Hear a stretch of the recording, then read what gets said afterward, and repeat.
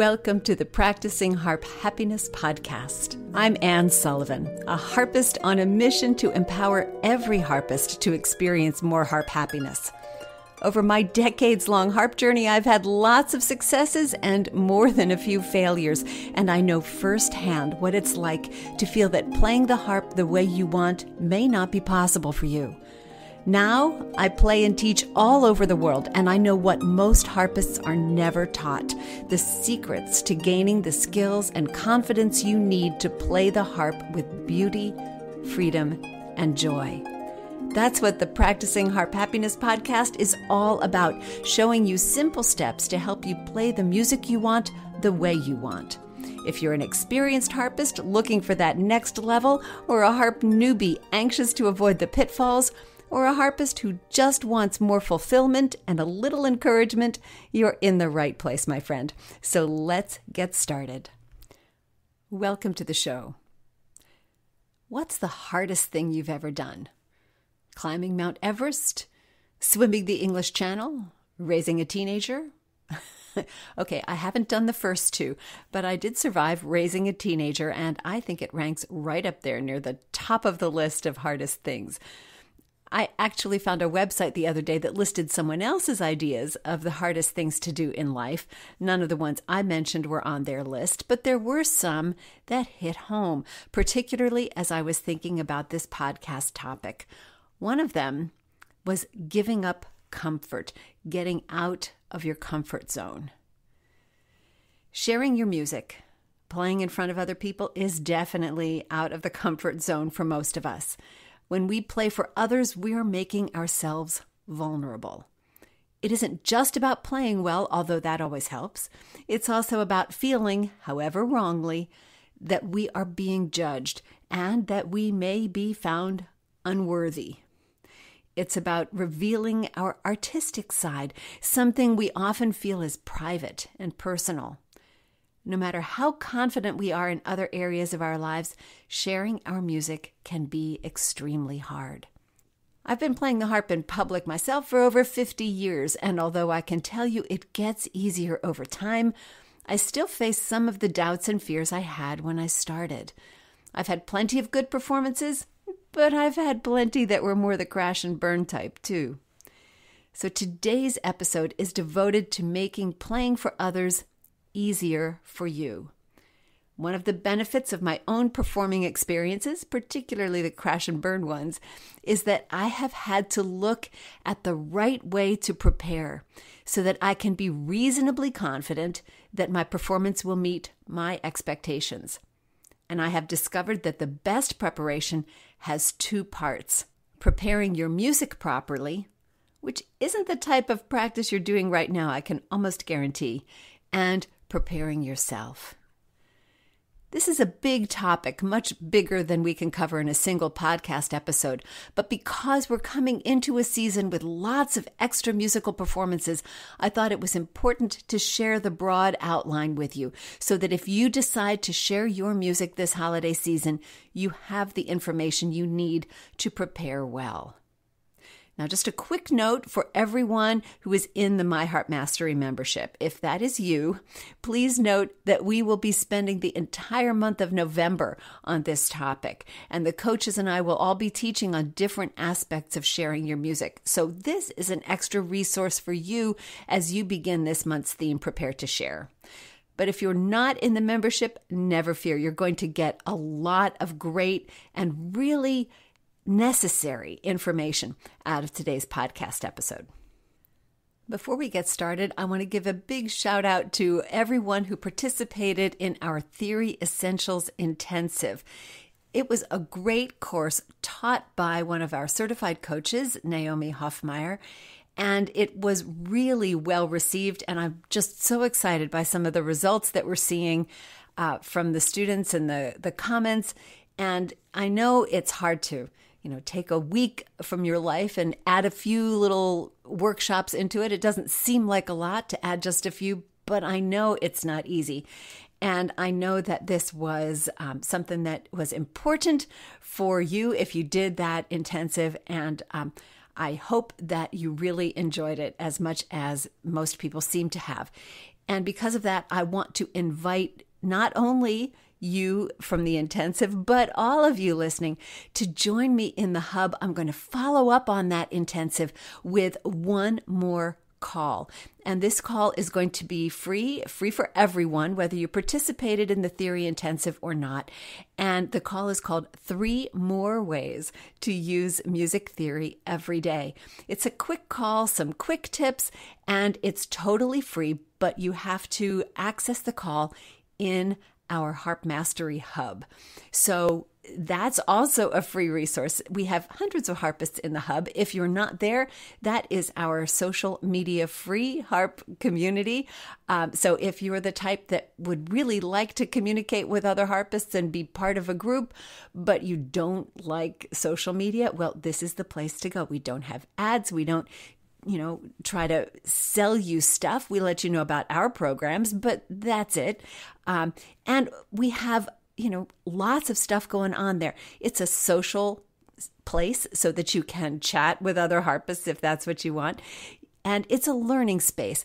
We have every week, or nearly every week, we didn't do it during the intensive week, we have a live Monday warm-up where I walk you through a warm-up it's a little bit more than a warm-up. It's geared toward helping you understand some of the important aspects of harp playing. And we have a great time just playing the harp and warming up together.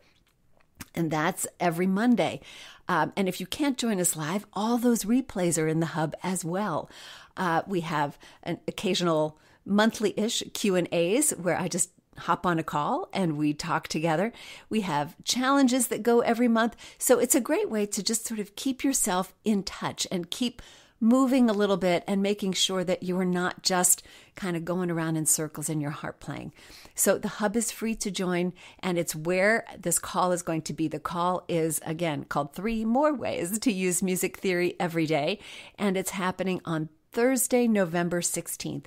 All you have to do is join the hub and you'll be there. If you took the theory intensive, it's going to be in your portion of the hub as well. So you can join us from there. So thank you again. If you participated in our Theory Essentials Intensive, I really appreciate it. And I hope that you learned a lot and got what you wanted from that intensive. So if you need to join the hub so that you can join us on this call, it's very easy. You can just click the link in the show notes and join us there. You will find a link to join us in the hub on our homepage as well. So, as I said, it's free, and we're looking forward to having you join us in the hub. Now, I titled this episode, Performance Preparation, the Yin, the Yang, and You. And please don't think I'm going to get deeply into Chinese philosophy here with the yin and yang thing. I'm not qualified to do that. But what I really wanted to reflect in that title was the idea that we've got these two sort of yin and yang kind of forces, or at least ways to look at our playing that are essentially opposite. They're both necessary. They're both part of the process, but we have to use both of them. And this is what I mean. Yin, if you want to look at it this way, just to assign the names for it, yin could be the kind of practice that we usually do.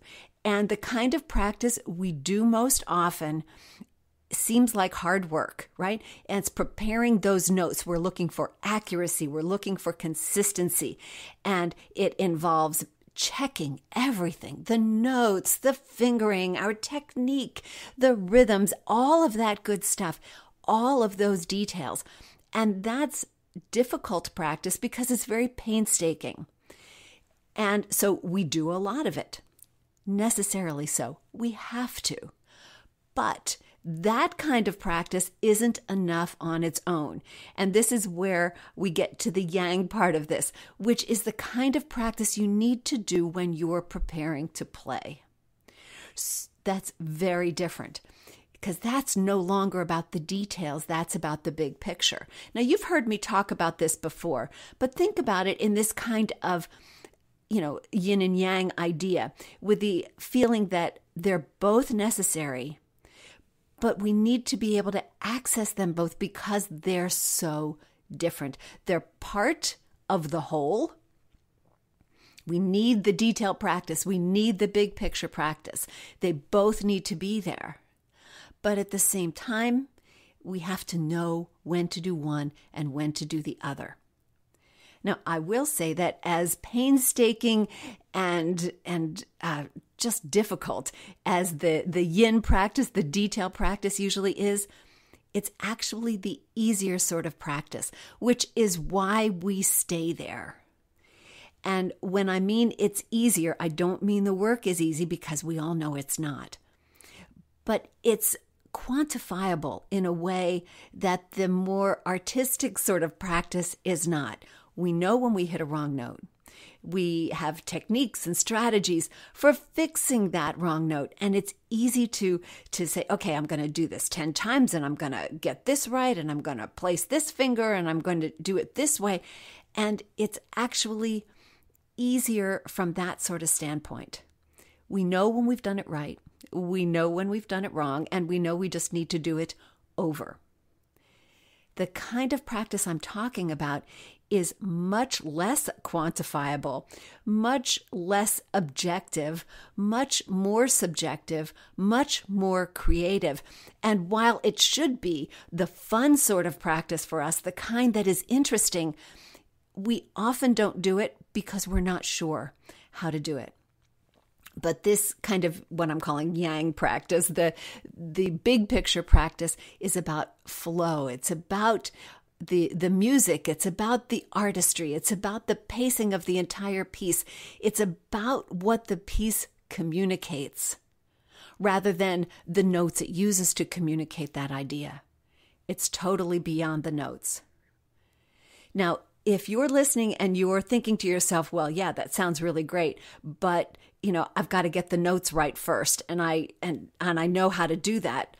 I'm with you there. I get it. It is important to get the notes right. But if we stay at the notes right, getting the notes right stage too long, we never get to the music. So what we're going to talk about in just a moment are the ways to get yourself beyond that note practice and get yourself to the kind of practice that's going to prepare you to play your music. And think about what the detail practice is like. We're taking the piece apart, we're taking it into sections, we're pulling it apart, we're looking at those little teeny details. But the music itself doesn't exist in those little details. Those little details are part of the big picture. And what's hard to remember when you're busy fixing all those details is that the details themselves don't add up to the big picture. And if you don't believe me, just think about the kind of performance you've heard where it seems like everything's there. It seems note perfect. It seems like everything's right. But it's still an uninteresting performance. Somehow it doesn't speak. Somehow it isn't exactly what we call musical. It just doesn't speak to us. And it's difficult to pinpoint why, right? Because the notes are right, everything seems good, but it just doesn't make it somehow. I used to work with an audio engineer, and when we'd be putting together CDs, we'd be thinking about the way a particular take of a piece went, whether it was really what I was looking for, or if it was a keeper, or if it was not what I wanted, or if it was just kind of close. And he had a phrase for it. It's like, it's going right around the rim, but it's just not quite dropping in. And when he would tell me that, I would know that I'd need to go back and just put a little bit more soul into it, So that's the sort of thing that I mean. The performance can be really great and still not quite make it. Now, I'm not saying you have to be a great artist. You don't have to, have that musical standard at the ultimate. You just need to have it right for you. But we all want our music to say something. We all want our music to touch someone. And that's where that other kind of practice comes in.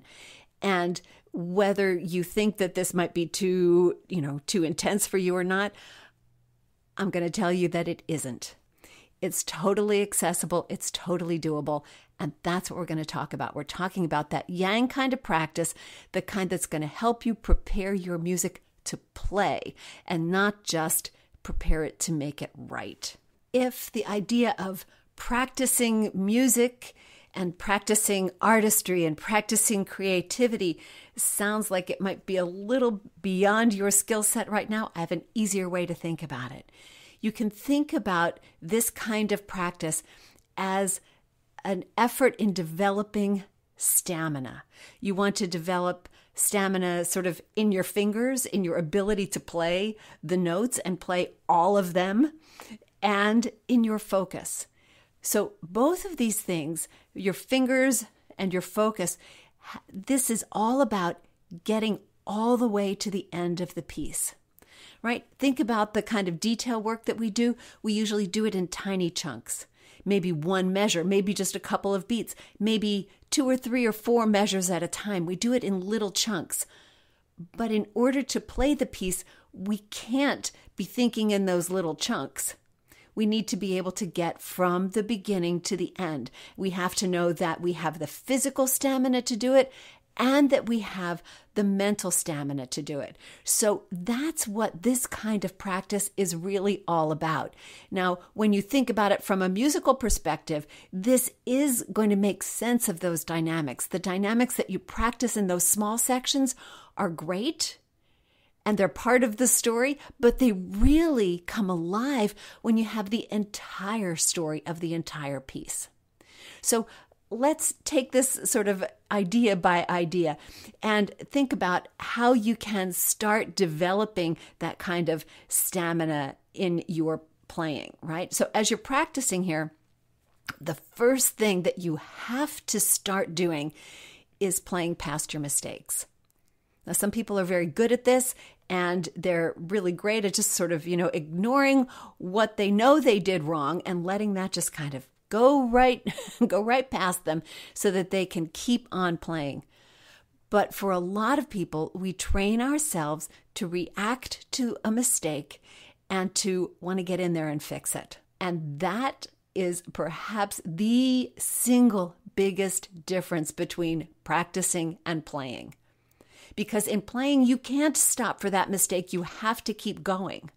And so the result of this is the single biggest problem with performing. If you haven't practiced playing past your mistakes, you're not going to know how to do that when you get to the performance. So it absolutely must be part of your practice. There's nothing that you can do in the moment of a performance to play past a mistake if you haven't practiced doing it. So this is the number one skill you have to develop. So set aside part of your practice for your piece where you can say, okay, now this time I'm going to play through whatever section it is, whatever it is you're trying to do. And even if it's incorrect, my goal is going to be to keep going. So there might be the little glitch in the middle where there's a mistake, right? A wrong pedal, or, you leap and you get to the wrong thing, or you play the wrong notes in a chord. Whatever it is, you have to keep going. And that's a skill you need to practice. So that would be the number one difference between what I'm calling yin practice and yang practice. You absolutely must keep going. Now, if this bothers you, that's okay.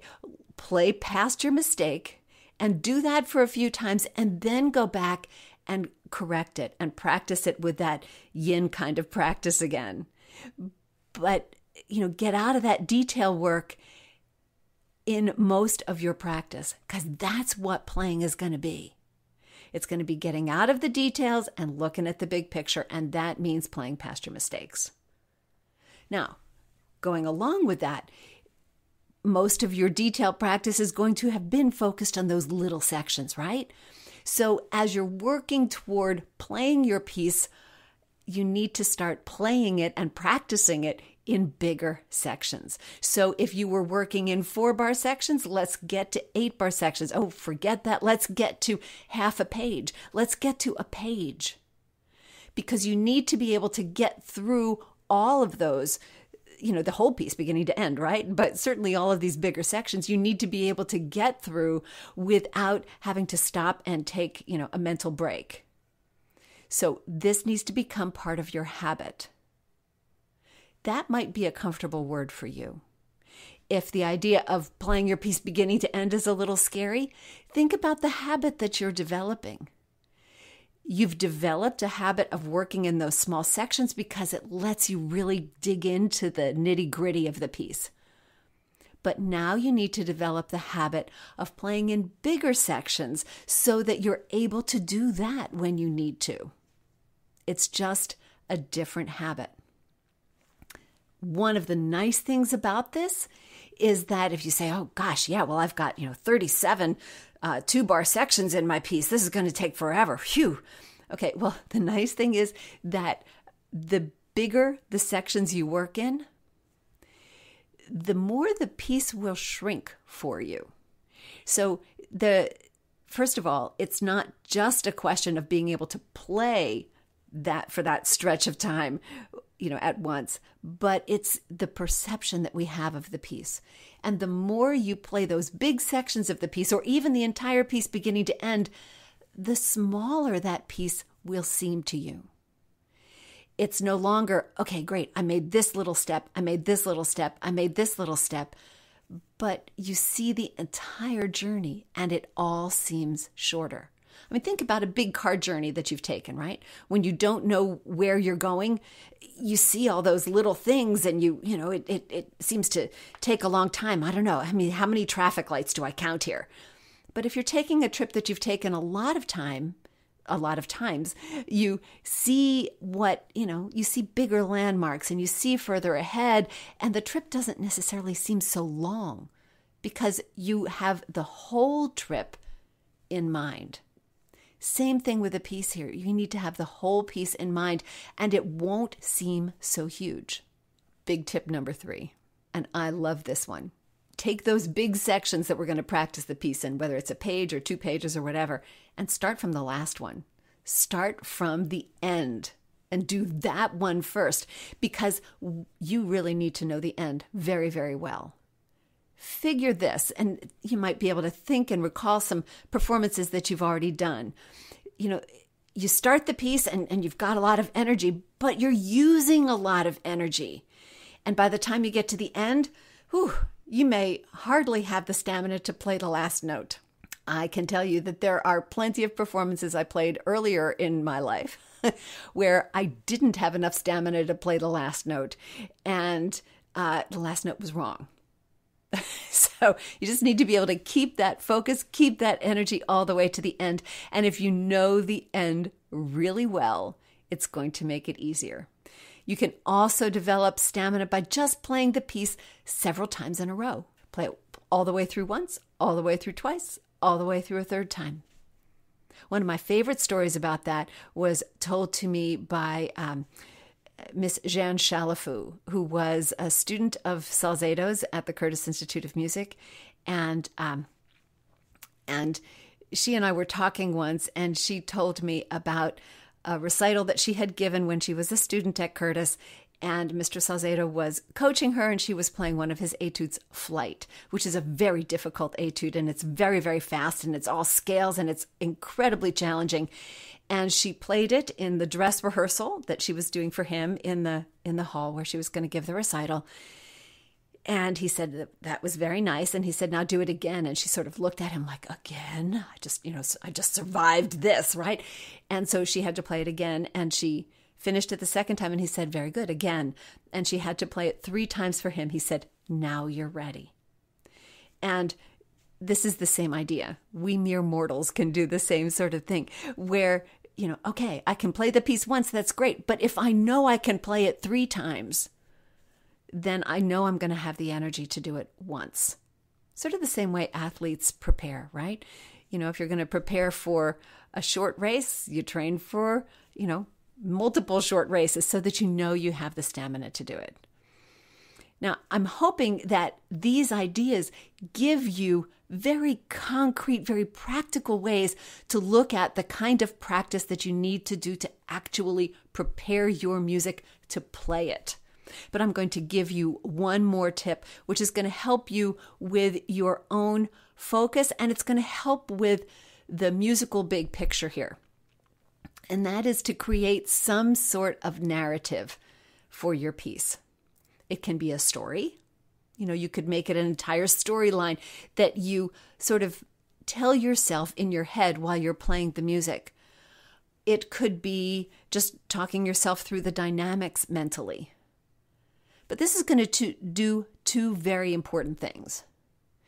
It's going to give the music a forward energy so that you're not just thinking section A, section B, section C while you're playing, but that you are mentally and therefore musically connecting all those sections into an entire musical communication, one that's going to take the listener from the starting point to the ending point on that little musical journey.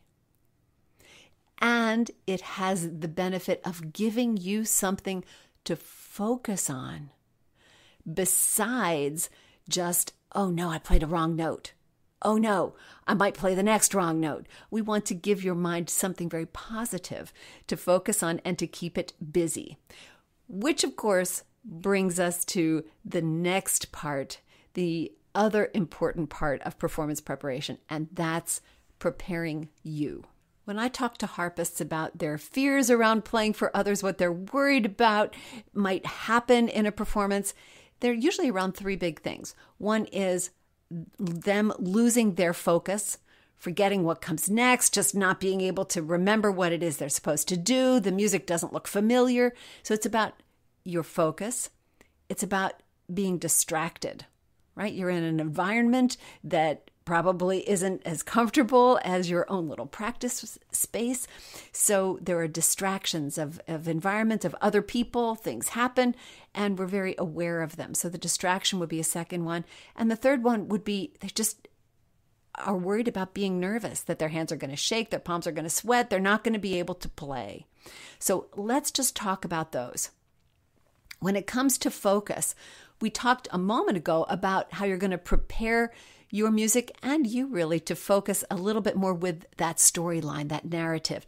That will help you keep moving forward. Remember that your focus has to be on the next note. We can't go backward and focus on a mistake that we just had. That's part of that playing past mistakes thing, because then we're thinking backward and we've interrupted the entire musical flow.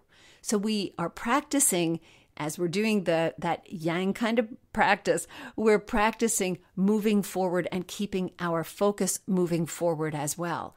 But beyond that, our brains are very active. They like to go lots of different places and think about lots of different things. So it can be very helpful to find a focus word that when you find your mind wandering, you just bring it back.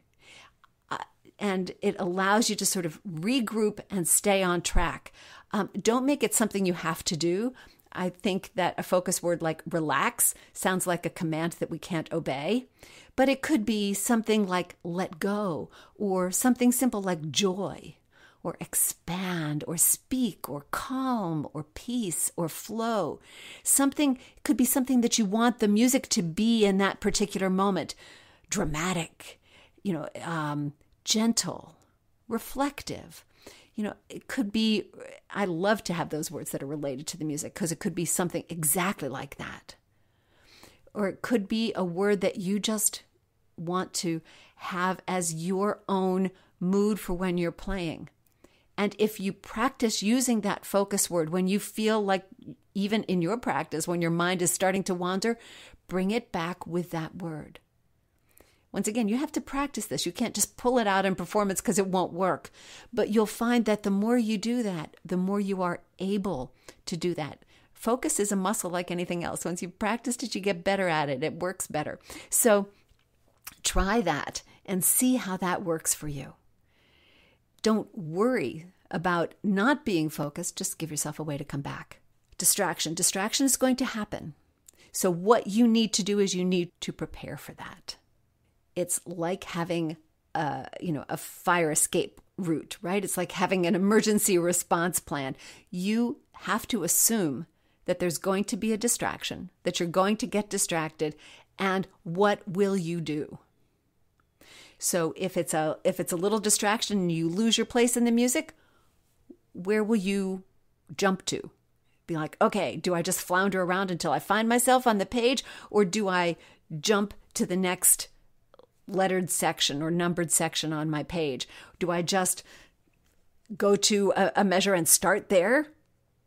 If that's what you want to do, you have to practice that. So think about it this way. The biggest preparation mistake that we make is not preparing for a mistake. Right? So that when we accept that there's going to be a mistake, there's going to be a distraction, we're going to lose our place, then we can say, okay, when that happens, it might not happen, but when that happens, what can I do? And again, this is something that you can practice, because I guarantee that you get distracted in your practice. And in our practice, what we usually do is stop, regroup, and start over. But that's not necessarily what we want to do in a performance. It may be the kind of thing where it's just like, oh, okay, I'm lost enough now that I am going to stop and start, and I'm going to start from here and play. And if that's your emergency plan, or one of your emergency plans, that's fine. And just do it. There's no harm in that. We see expert players doing that because, we all get distracted. So you can do that. But, if you miss a pedal, for instance, it's easier to miss a pedal than a lever generally, which is why I'm talking about pedals. If you miss a pedal, what are you going to do? Are you going to play? Are you going to stop? How are you going to fix that? So in your practice, when those things happen, you have to not only learn to play past them, but to make them part of your plan. It's emergency preparedness. And that will help you not fear being distracted. What was that quote? The only thing we have to fear is fear itself? Exactly. So when we can know that we've got a plan, when this happens, this is what I'm doing. There's power in the plan, my friend. Okay. And lastly, I know you're going to be nervous. We all get nervous. And if you've ever seen anybody else play and, you say, oh, you looked so calm, 9 times out of 10, they will tell you, oh, yeah, well, I was really nervous. Didn't you see my hands shaking? No, I didn't see that at all. So remember that the nerves are your experience. They're primarily your experience. They are the result of a physical reaction. Adrenaline is kicking in. Your body, your lizard brain, the amygdala, your lizard brain is telling you that you are in a life or death situation. Actually, you're just playing the harp. No one is going to die. So your adrenaline, your body's overreacting. But you can't fight those nerves. You just have to accept the adrenaline, accept that your hands are going to shake. And it's, it might not be the kind of comfortable, fluid performance that you would like, but it's going to happen. And nerves are a funny thing. Adrenaline is a very funny thing. When you accept it, you can begin to work through it, work around it, work in spite of it. And then the next time it comes up, you're not so afraid of it. Doctor's going to check your blood pressure. So you go to the doctor and your blood pressure is, you're worried that it's going to be a little bit high. And so you worry about it and guess what? It's high. When you're at home, your blood pressure's fine, right? It's the same kind of thing. The more you worry about the nerves, the worse those nerves are going to be. You can't fight them. Fighting them will increase them. You just have to know that you can play through them. Give yourself some experience playing through them, which brings me to the last most important thing that you can do to prepare. Play, practice performances, preview performances, if you will. If you have to play them for a row of stuffed animals, for your house pets, for everyone in your house, for your family over the phone, for anybody you can drag in off the street. But give yourself some practice performances, because the more you do it, the less afraid of it you will be. It's one of those things. Experience is the best teacher, and the lessons don't all have to be painful. So that's how to prepare you. You're going to prepare your focus. You're going to find that focus word. You're going to make your emergency response plans. And you're going to know that it's okay to be nervous and you can play through your nerves. Just don't try to fight them. One final thought on sharing your music, and that's to consider why sharing your music is important. Remember that music doesn't exist on the paper. Music only comes to life when you play it. And it only communicates its meaning when there's someone there to listen. Sharing your music is also generous, right? You share things that you love, like books and movies. So why wouldn't you share your music with someone else? It's a gift to someone that you care about. And you might not have thought of this one. Sharing your music can be an inspiration to others. They see you being brave. They see you being creative. They see the beautiful harp. They hear the beautiful music. And that's an inspiration to others. So let your music be a gift. Don't let it be a trial to you. We know it's not easy, but it's a gift. And the giver can enjoy it as much as the receiver. Okay, just something to think about. Now, having given you all that to think about, I want to remember to invite you again to the call that is happening on Thursday, November 16th, the free call in the Harp Mastery Hub on 3 more ways that you can use your music theory knowledge every day. And we'll be talking about that. You just need to be a member of the Hub. Totally free. You can use the link in the show notes to join. You'll find the link at harpmastery.com as well. We'd love to have you there. Next week here on the podcast, we're talking about overwhelm. We're coming up to that season. So we'll be talking about how to prevent overwhelm. So that is certainly a timely topic, and I look forward to talking with you about that next week. In the meantime, remember, every day is a day you can add more harp happiness to the universe, to your world, and to your spirit. And all you have to do is play. Thanks so much for listening, and I'll see you next time. Thanks for tuning into another episode of the Practicing Harp Happiness podcast. I release a new episode every Monday morning so you can hit your practice week running. Until then, remember to practice your harp happiness every day. See you next time.